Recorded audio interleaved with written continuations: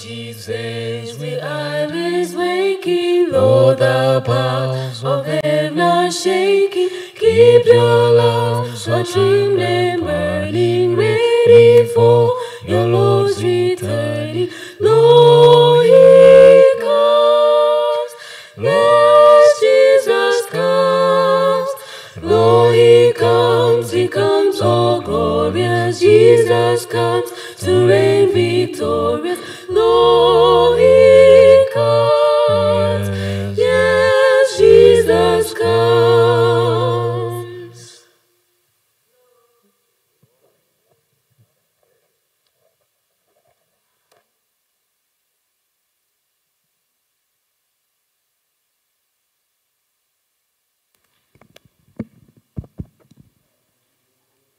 Thank you, choristers.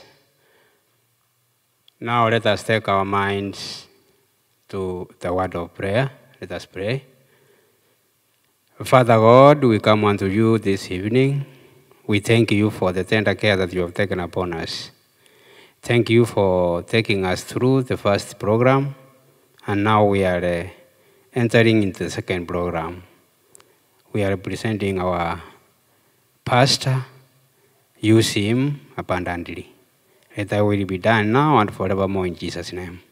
Amen. At this time, we are going to have our second program, and that is the sermon. And we welcome our speaker, who is Pastor Johnson Nyagaka, to come forth and give us thy word. Yes, thank you, Pastor. Welcome.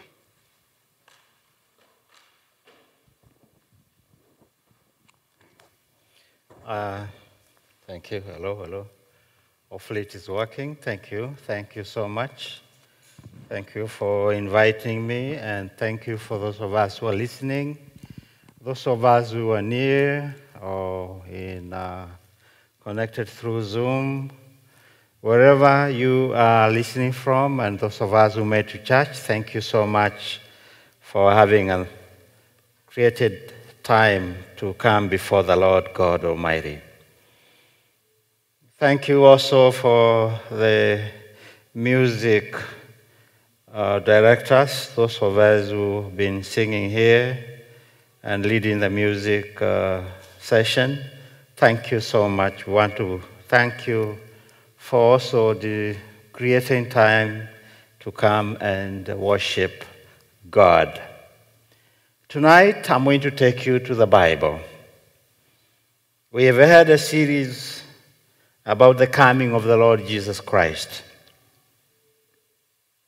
And from Sunday, we've been looking into the reasons which are making Christ to come back. On Sunday, we dealt with the universal sin problem. And we identified from the Bible was able to show us what sin is. And I remember by yesterday evening, we presented that which men could not do, God did. And we looked at an example that is in the Bible, in the book of Daniel, chapter 6, where King Darius was unable to save his friend Daniel, the man that King Darius knew to be very faithful, a man who was honest, trustworthy. He was unable to save him from being thrown into the den of the lions because of the immutable law of the land of the Medians and the Persians, as recorded in the book of Daniel chapter 6, verse 8. The law was immutable, and so it demanded the lawbreaker to be thrown into the den of the lions, as it were. In the book of Genesis chapter 2, verse 17, we also looked at the immutable law of the Lord God that he had given to our first parents and that is Adam and Eve. Not to eat or touch the tree of the knowledge of evil, good and evil. But that was an immutable law. Because that book in chapter 2, verse 17 says, "For the day you shall do that, surely you will die." That demanded the death of Adam, eternal death. But yesterday evening we looked at the Bible. We said, "For so God loved the world, that it began immediately after the fall of Adam. It began the plan of salvation." And that is what we enjoy now. In that we said yesterday, that which man could not do, God did. God became man. God became sin. God became a curse so that he may save humanity. Because it's only God who is perfect. Only God can live eternally. And only God can die and rise up again. These three things could not be done by any human being. These three things could never be done by any human being. But God was able to do them. Tonight, I'm taking you to the man, and that man is not a man, but he's a man, the Son of Man, who brought liberty to the entire world. And before I go into the session, I will invite every one of us to turn our Bibles to the book of Philippians chapter 3. Philippians chapter 3. You can have time, if you have time enough, read the entire text, but I'm more interested with verses 6, 7, and 8, and 10 and 11, as recorded by the manservant of the Lord, the Apostle Paul. In verse 6, concerning Jew persecuting the Christians according to the righteousness, but verse 7, "But what things were gained to me?" According to Apostle Paul, "But what things were gained to me, these I've counted loss for Christ. Yet indeed I also count all things loss for the excellence of the knowledge of Christ Jesus, my Lord, for whom I have suffered the loss of all things, and count them as rubbish, that I may gain Christ, and that I be found in him, not having my own righteousness, which is from the law, but that which is through faith in Christ, the righteousness which is from God by faith, that I may know him and the power of his resurrection and the fellowship of his suffering, being conformed to his death."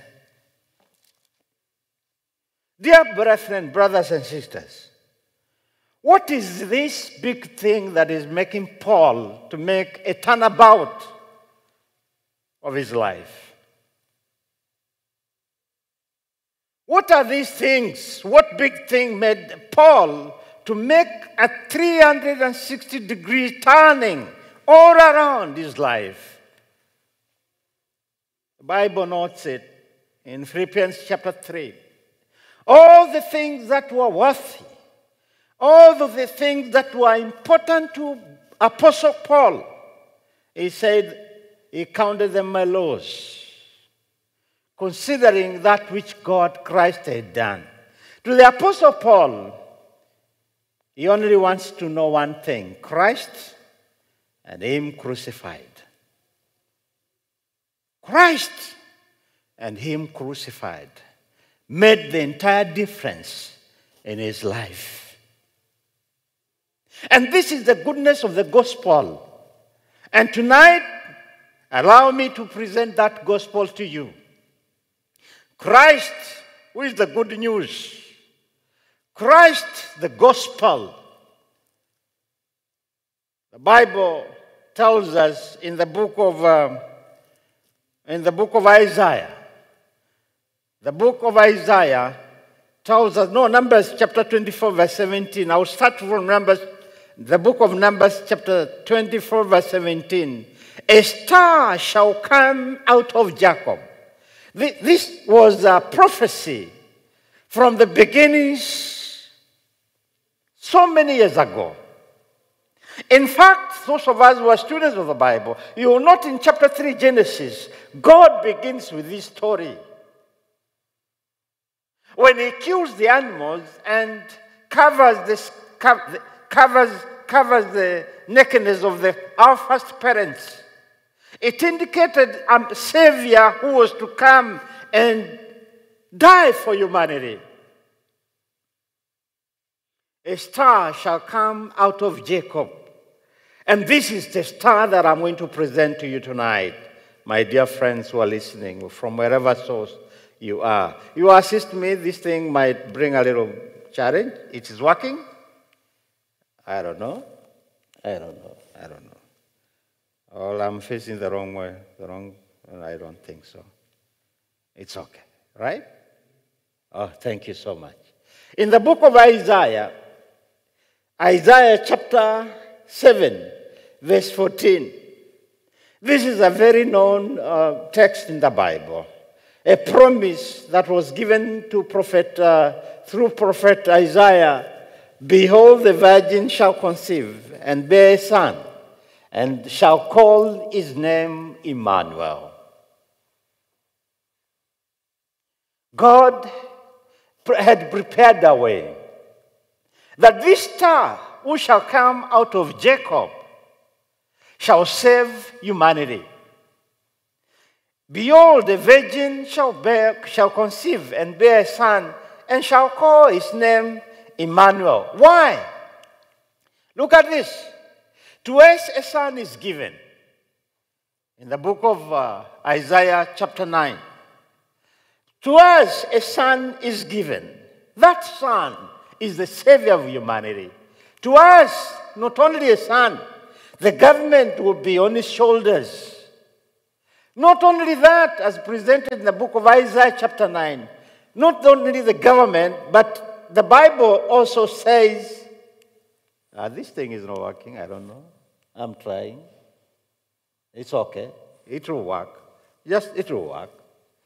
And he will be called a wonderful counselor. That star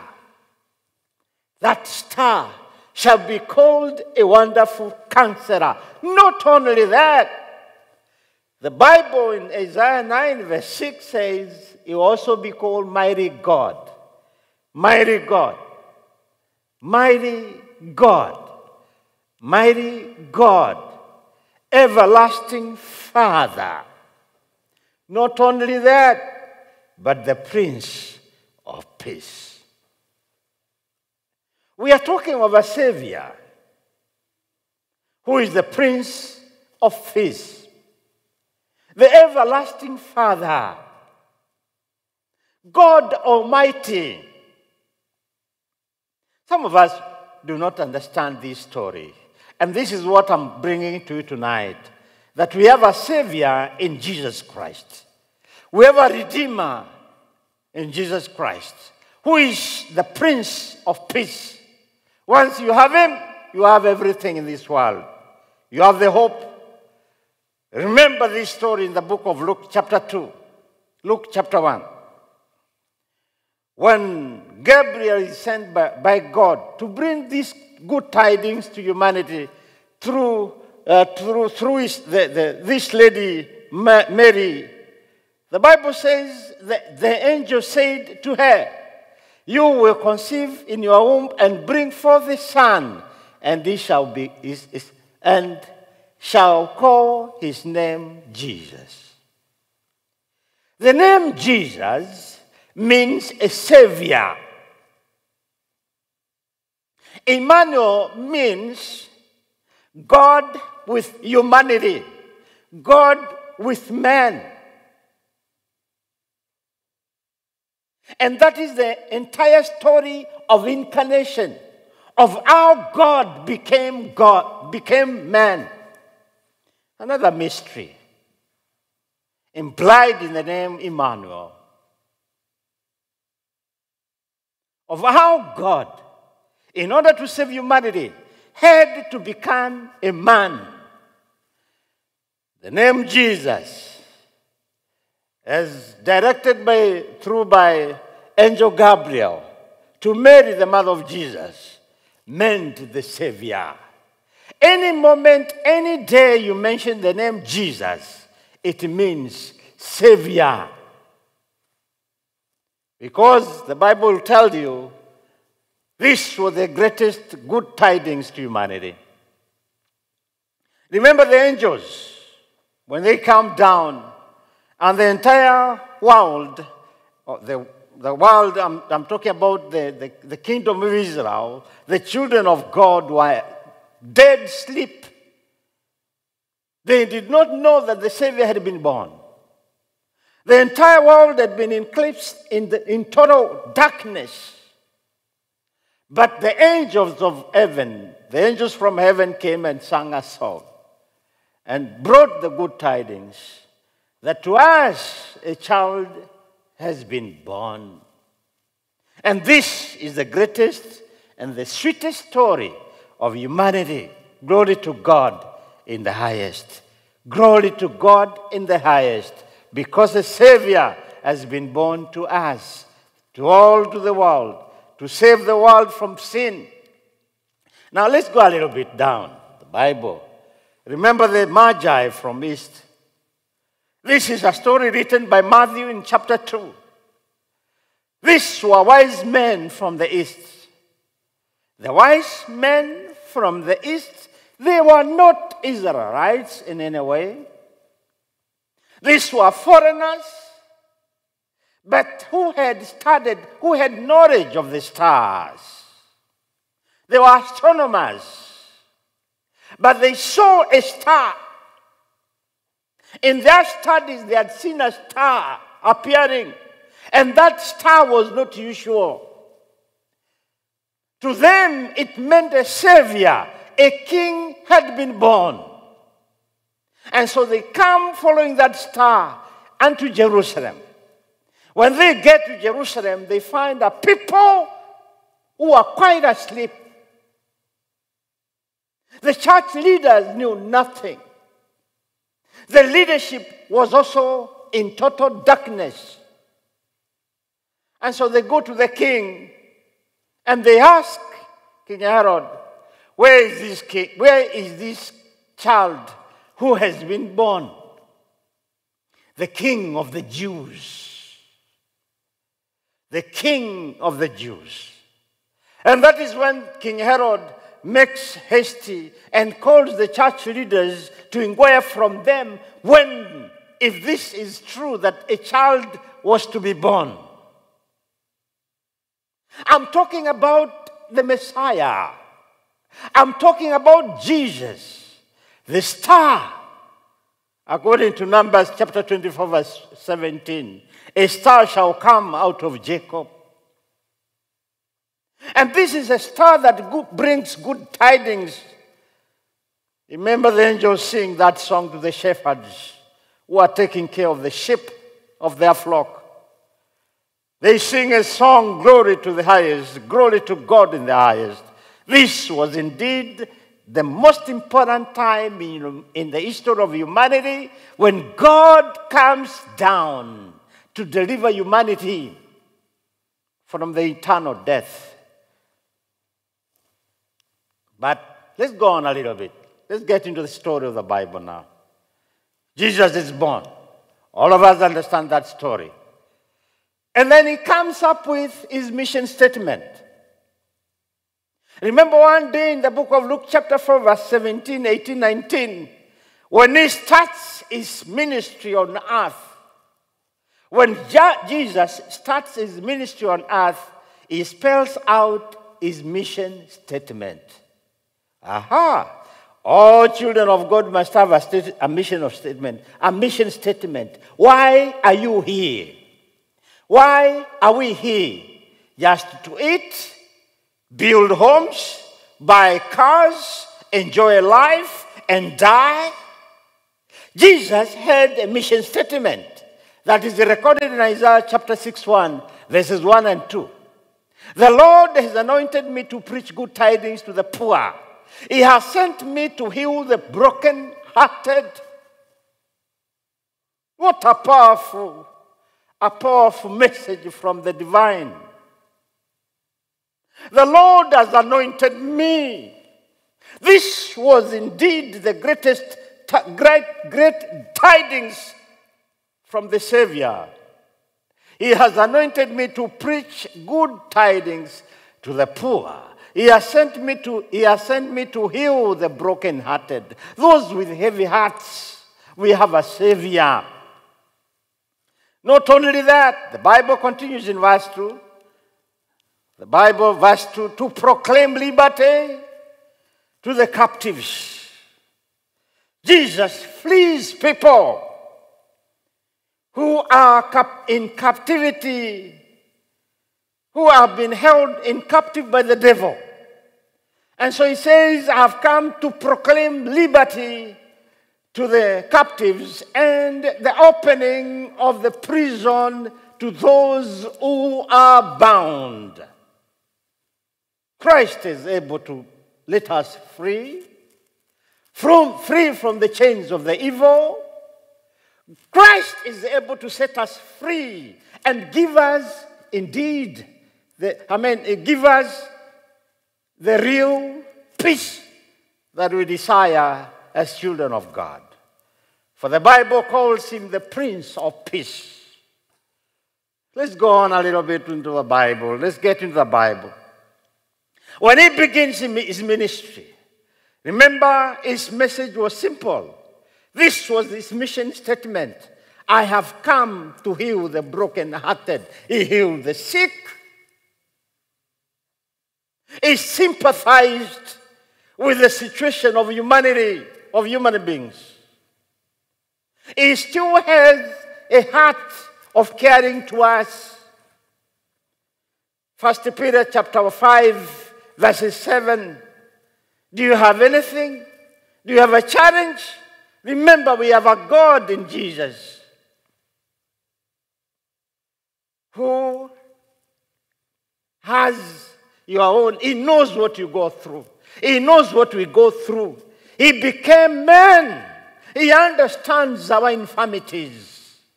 He understands our challenges. He is touched with our cries. He knows what goes on in our lives. When you cry, is not far from you. The Bible does not just stop from hearing of the brokenhearted, but the Bible tells you, this thing. Yeah, he healed the sick. I want to move a little bit further. My brother, if you can, it's okay. It's working. It's now working. I don't know. Yeah.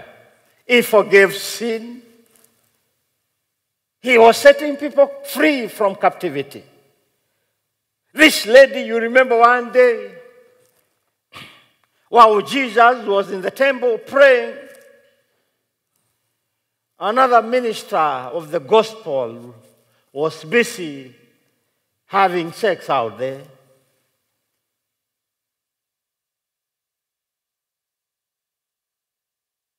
And so he was caught, but set free.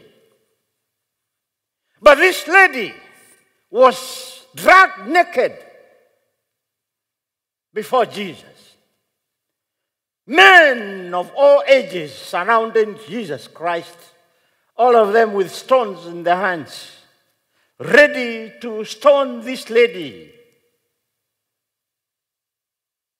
And when they come to Jesus, they ask, you remember the law of Moses commanded that whoever commits adultery shall be stoned to death.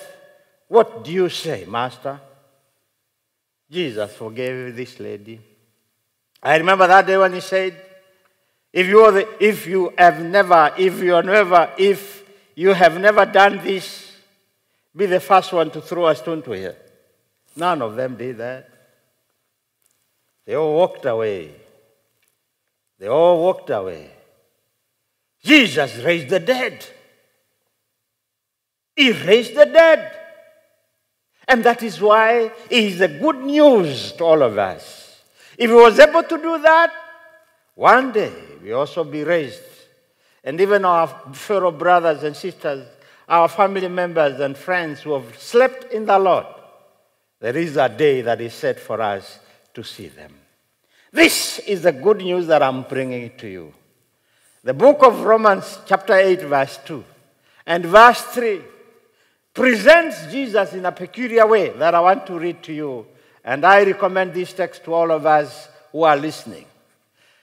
Because through Christ Jesus, the law of the Spirit of life set me free from the law of sin and death.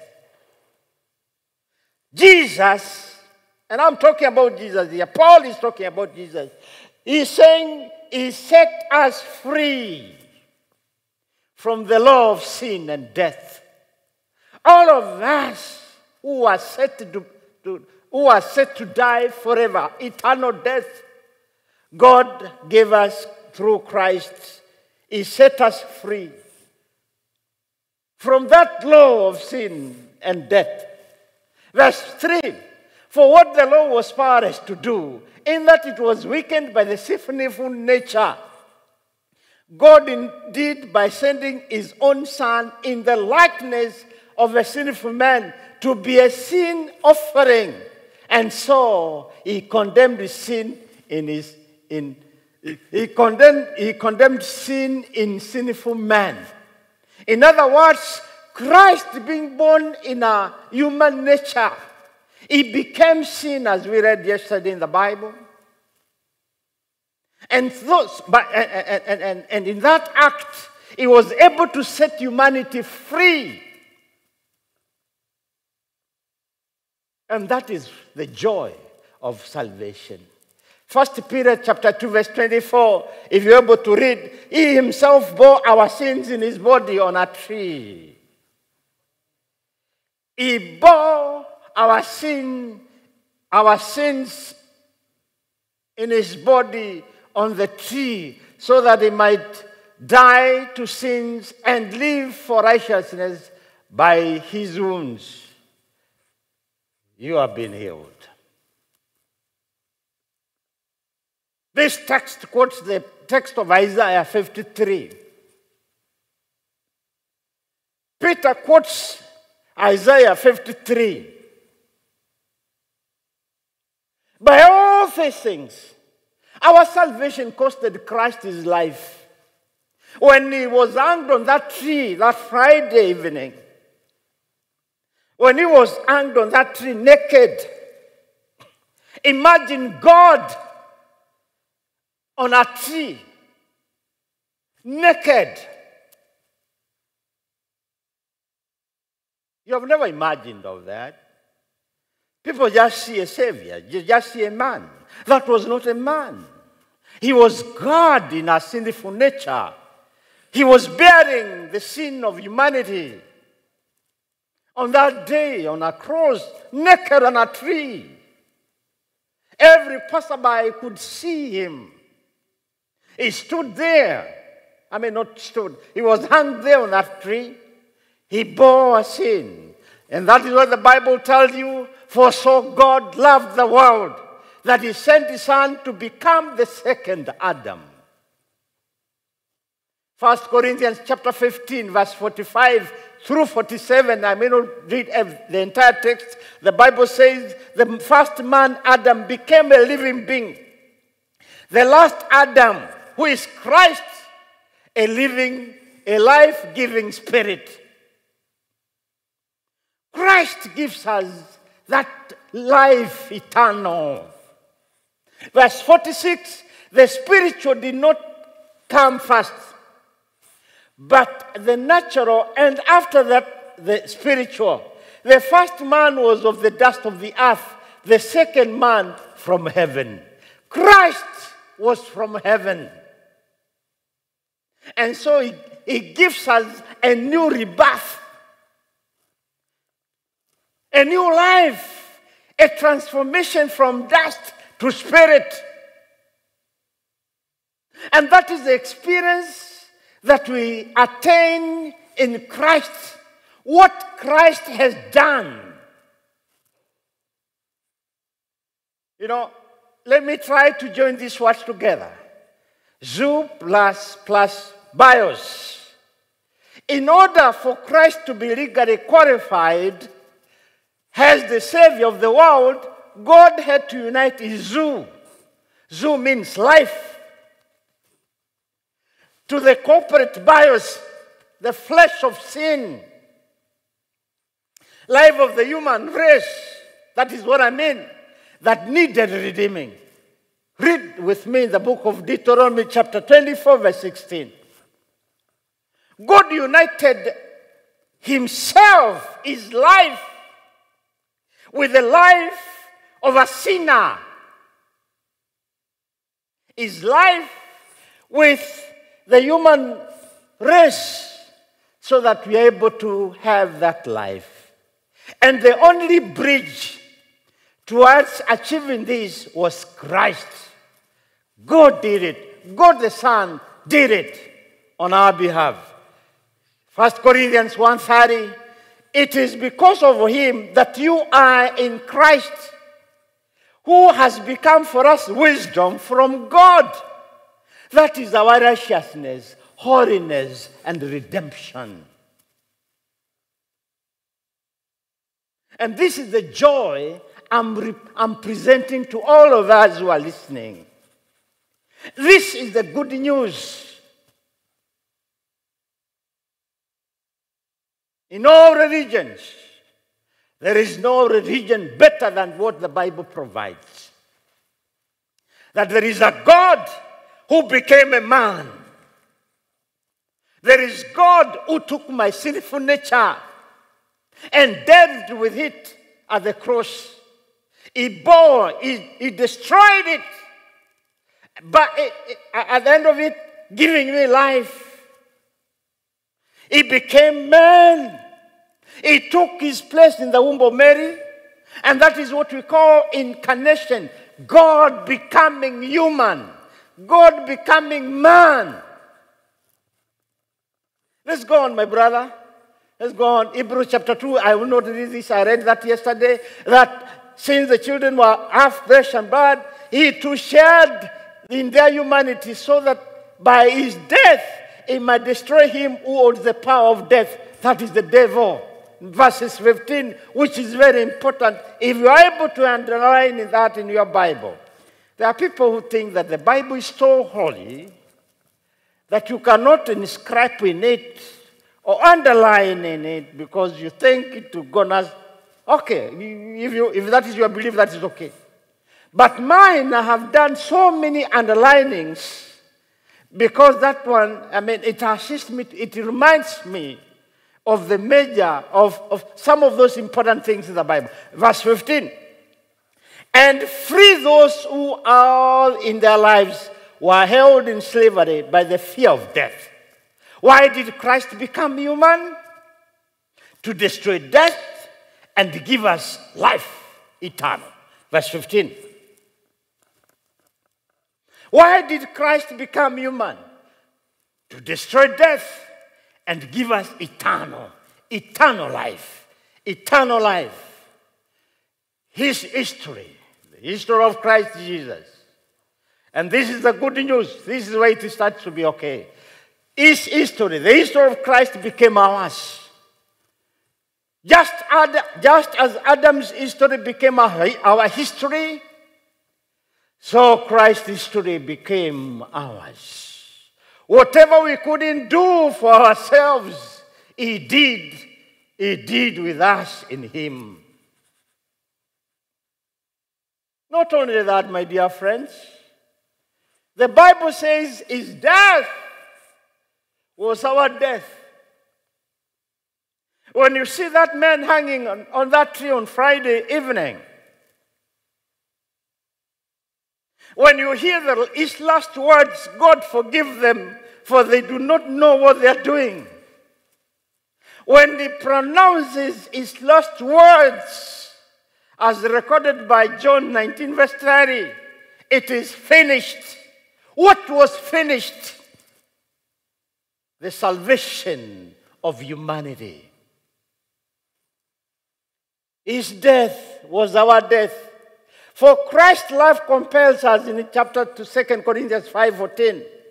Because we are convinced that one died for all, and therefore all died. Galatians 2:20, I have been crucified with Christ and no longer live, but Christ lives in me. I love Hebrews chapter 2 verses 9, but we see Jesus who was made a little what? A little lower than the angels, now crowned with glory and honor because he suffered death, so that by the grace of God he might taste death for everyone. Christ tasted death for everyone. Hebrews 2 verses 9. And so you need not to die. And let me tell you the good news. He did that to entire humanity. This death he did, he died for all of us, regardless whether you love him or not.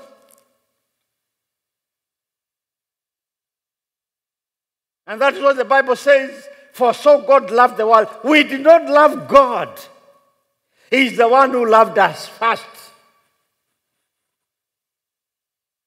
He died for us. He tasted death for everyone.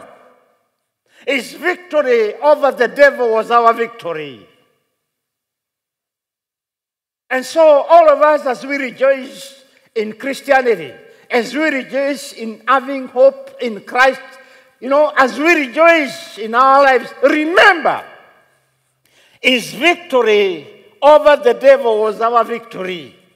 Hebrews 2 verse 14, I read that. I'll read 1 Corinthians 15 verse 57. 1 Corinthians 15 verse 57. But thanks be to God, he gives us the victory through our Lord Jesus Christ. There is victory in the name of the Lord Jesus Christ. Through Christ, victory has been promised. Out of Christ, no victory. Doom is spelled. His resurrection was our resurrection. You remember that Sunday morning when the tomb was opened, the stone is rolled away, and this lady comes running. When she gets near the grave, the tomb, he sees the stone rolled away. She was amazed. She gets into it. Before she gets in, she finds angels. And the angels tell her, do not be afraid. Don't you be afraid. He has arisen. This is the good news. His resurrection was our resurrection. Ephesians chapter 2 verse 6. And God raised us up with Christ and seated us with him in the heavenly realms in Christ Jesus. Now listen, my fellow brothers and sisters. The death of Christ, that day, Sunday morning, when Christ came out of the grave, he raised the entire humanity, born and unborn, to the heavenly realm. That now there is hope of eternal life. If you ever believe in him, there is eternal life. By one act, that act of Christ, coming out of the grave that Sunday morning, going to heaven, he's seated with us. He's seated with us in heaven.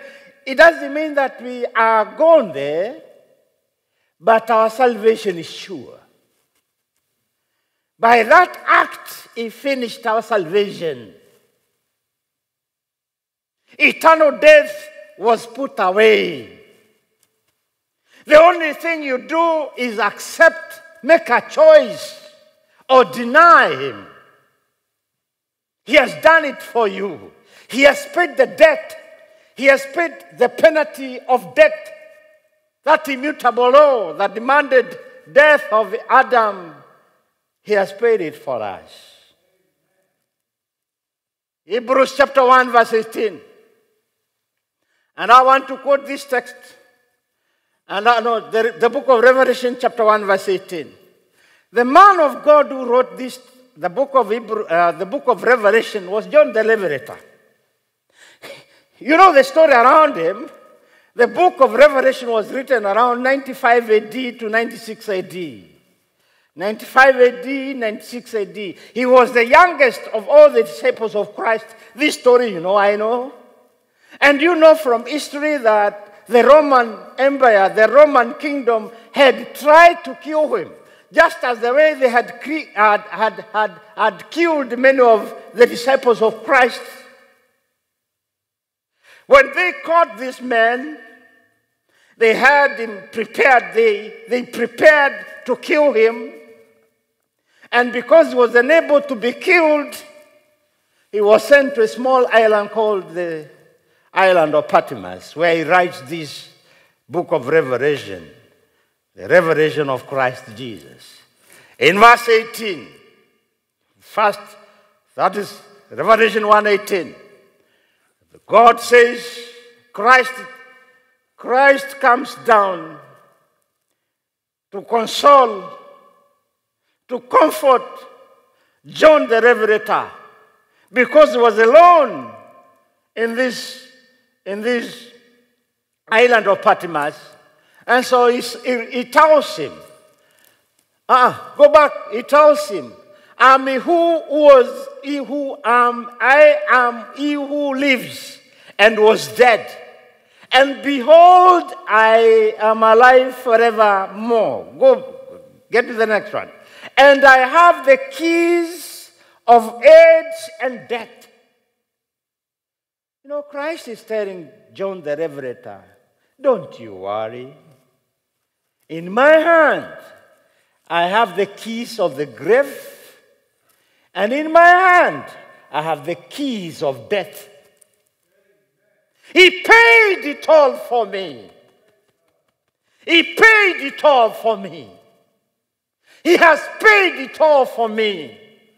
By his resurrection, remember that Sunday morning? By his resurrection, he took the entire humanity. Adam, Nyagaka, Masimba, Oyaro, Mokami, Maka, every sort of the human race, they were taken from death to life. And that's why the Bible tells you he is now seated in heaven, because he has paid it all for humanity. In his hand, he holds the keys of the grave and death. What is the good news here? If Jesus was resurrected from the dead, he is more than human. He is divine. Let's get into the next slide and I'll be done. His history is our history. His history is our history. I want to read 1 Corinthians chapter 15. You can go read verses 45 through 49. I'm interested with verse 48 and 49. As was the earthly man, so are those who are of the earth. And that's as the man from heaven, so also are those who are of heaven. And just as we have borne the likeness of the earthly man, so shall we bear the likeness of the man from heaven. What a wonderful message to us, my brothers and sisters. What a wonderful message here we have. What a wonderful message. I don't know what I did.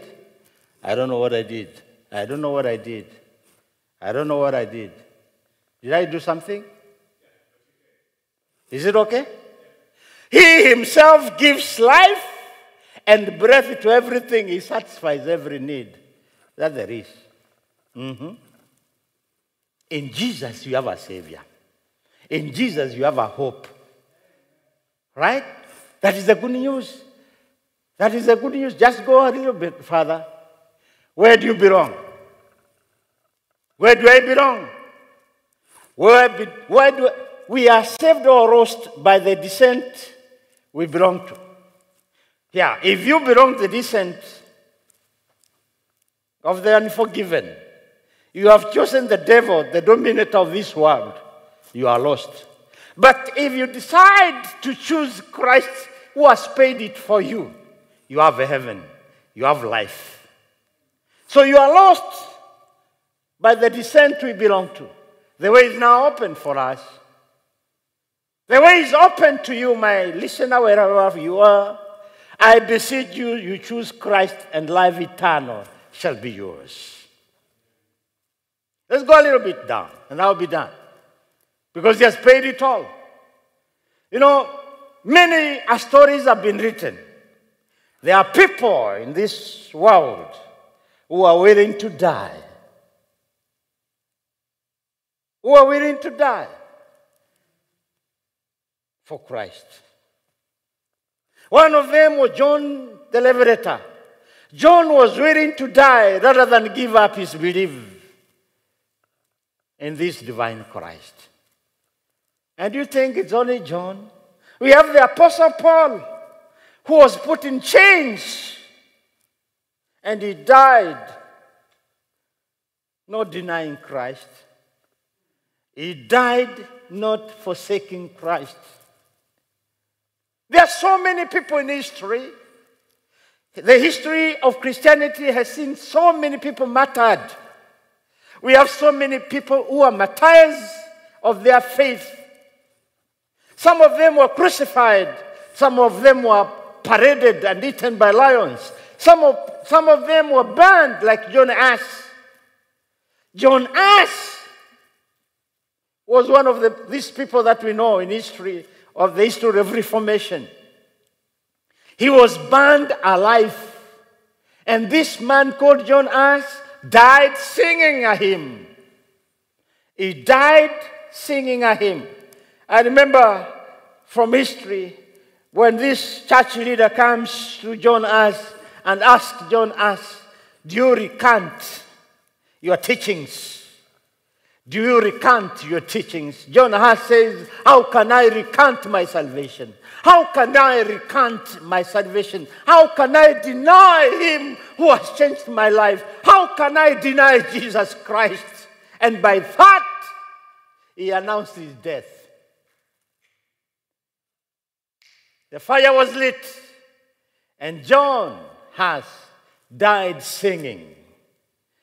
So he crowned his death by singing the salvation that Christ had given to him. There are so many people. This is about making a decision of what Christ had done to you. Just go on, my brother. This is about making a decision of what Christ has done to you. You remember that night when Christ said, my God, why have you forsaken me? That Friday evening, it was about the heaviness he had about our sin challenge, our sin problem. My God, why have you forsaken me? It was about the burden of he was bearing for humanity. He had a burden for us. He was struggling to save humanity. And so heaven was quiet because the Redeemer had to do it. God had designed to save humanity, and it had to cost him his own life. Go on, my brother. Ephesians 2, verse 8 and 9. For by grace you have been saved. For by grace. Grace, what is grace? Grace is unmerited favor. What is grace? Unmerited favor. We don't deserve it. You don't desire it. It is something that God has freely given to people who do not deserve it. unmerited faith. For by grace you have been saved through faith, and not by yourselves, that you cannot boast. And if there is anybody who wants to boast, let him boast because of what God has done. It is not I, but Christ. No wonder why Paul says, I do not want to know anything else, but I want to know one thing. Him crucified, him, Jesus, him crucified and resurrected. Ephesians 2, verse 8 and 9. This is the story that we have for you. Now let's go a little bit. You remember that day when the Lord says, Lord, give me the gift of... No, just go on a little bit. 1 Peter 1, 18, 19. Our salvation is not with money. You are not bought by money. No, not money. It is, you are not redeemed with corruptible things like silver and gold, but with the precious blood of our God. God had to die. Yeah, and I made it. God had to die. These are things that humanity cannot appreciate, cannot understand. A mystery on how God can die. And by his blood, humanity was set free, was given freedom, was given life. No wonder why he says he is the resurrection. He is the life. He told Mary that. Jesus said to her, I am the resurrection and life. He who believes in me, though he may die, he shall live. And so tomorrow, if you die, if tomorrow you go to the hospital and the doctors tell you, we don't see you having to live within 3 months, it's okay. Accept it, because that is not death. Just that is sleeping. There is hope beyond the grave. We have a Savior who says, whether you die or live, you shall live. Because he is the power of resurrection. What Christ did accomplish for you. Now, this is where I'm going to finish I'm finishing my sermon now. I'm finishing my presentation. Now listen. This is the conclusion I'm giving all of us. What did Christ accomplish for you and me? I'll give you in point form. And in all this, Christ was made what before he was not. Christ was God. And so he was made what before he was not, in order that the man might be made now and forever what he is not. Christ became what before he was not, so that you and I may become now and forever what we have not been. I don't know whether you guys understand this, but because you are an English-speaking nation, my English might be broken. I came from the villages. Of course, I don't care. I'm not ashamed of coming from the villages or having an accent. I don't care about that. But if I'm able to transmit this information to you, thank God. I may not be able to be so fluent, thank God. I wasn't born in America. And who told you Americans know English? They don't know English. They don't know English. They already speak broken English. Christ was the Son of God. Christ was the Son of God. He became the Son of man. That the sons of men might become the sons of God. Hallelujah, my brothers. I'm going to emphasize this point until we come to the end of our crusade. Every single day, that you are no longer the sons of Adam. We are no longer the sons of Adam. that was broken that Friday evening. And on Sunday morning, he sealed it completely when he resurrected, and he made me and you sons and daughters of the kingdom of heaven. We are forever given eternity. We are forever having life eternal. Christ was spirit. Yeah, he was, because God is spirit. 1 Corinthians 15, verse 45, he became flesh. Now imagine of spirit becoming flesh. And that is what I said, incarnation. God becoming man.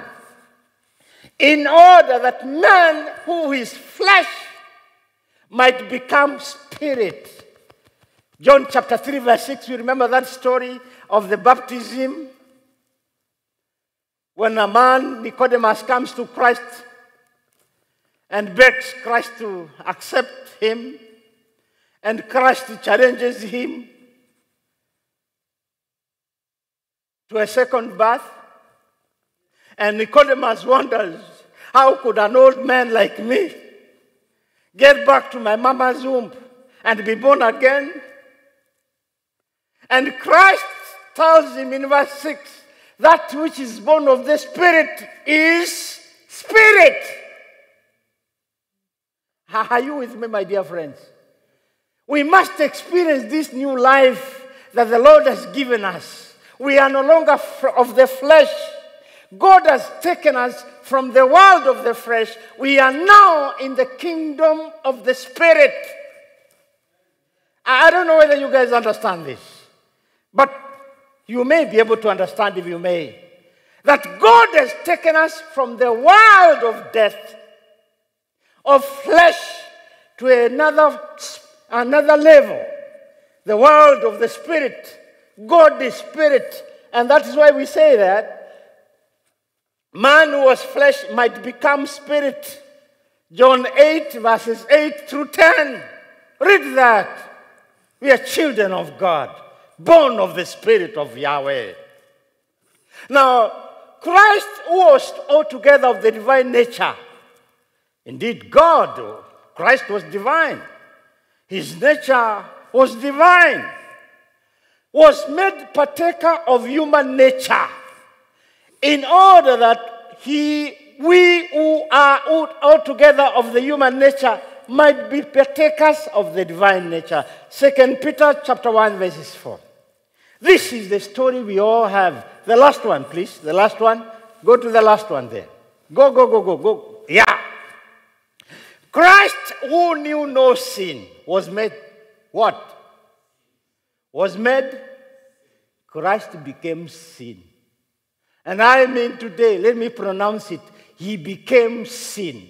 There are people in this world who think that Christ, how can God become a sin? That is what he became. By being born like us.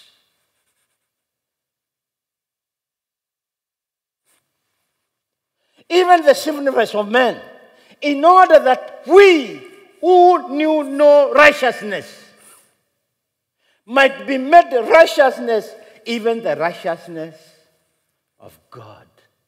A man who knew not any righteous thing to do. We are now able to know what righteousness is because of what Christ has done for me and you. Now go down. It says here, his grace is enough to redeem. His power is enough to do what? To transform. His love is enough to trust. His presence is enough to satisfy. And this is the Savior I'm presenting you tonight. I'm presenting this Savior to you. My dear friend, I have no any other person to present. He's done a lot. He is our Savior. He has given a new lease of life to us. He has given us salvation. He has given us hope. Remember this notion tonight is standing on your door, knocking. Do you accept what Christ has done on your behalf, has accomplished? Are you willing to be partakers of the kingdom of heaven? Are you willing to be called the child of God just because of what God has done for you? For so God loved the world, that he gave his only begotten Son, that me and you may be saved and enjoy everlasting life. Are you willing to participate in that everlasting life? Are you willing to be one of those people who have eternity just because of what God has done and not what you have done? Because none of us is holy. None of us deserves this. You don't deserve it. I don't deserve it. By being a pastor does not mean I'm a holy man. I count myself dust. Just as Paul, what matters is to know him and him crucified and resurrected. He's standing, knocking at your door. Are you willing to usher him in, that he may dine with you, that he may give you a new life in you, that he may give you a hope beyond this world? If so, may you rise up as we pray together. Our dear Father, I want to thank you for my sister, my brother, my young man, the audience that you have prepared for this evangelistic meeting. Your word cannot go without touching somebody and transforming a life. Because your word is a double sword. It's so sharp that it tears, it gives a new life, it transforms. And so, God, tonight, I pray for a change of life. I pray for this salvation to be experienced in the lives of the listener.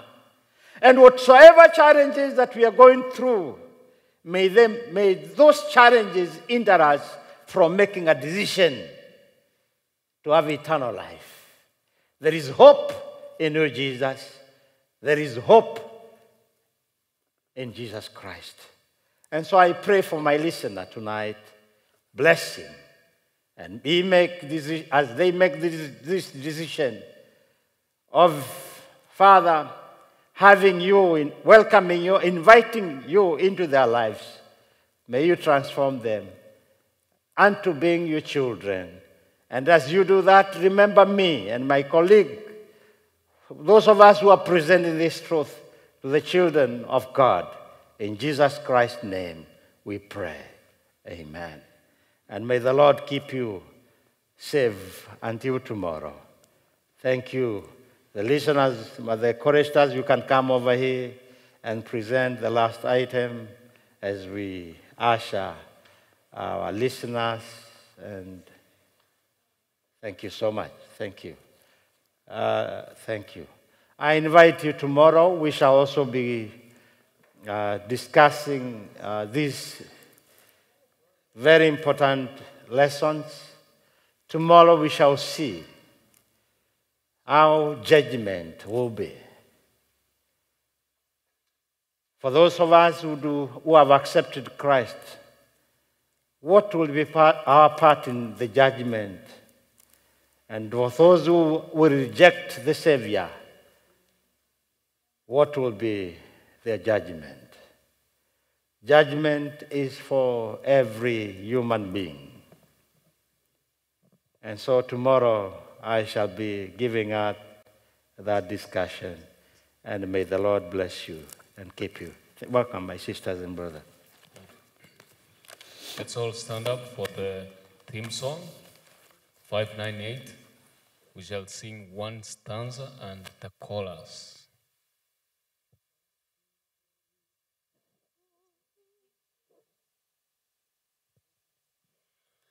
Watch ye saints with eyelids waking, lo, the powers of heaven are shaking. Keep your lamps all trimmed and burning, ready for your Lord's returning. Lo, he comes, Lord Jesus comes. Lo, he comes, so glorious. Jesus comes to reign victorious. Lo,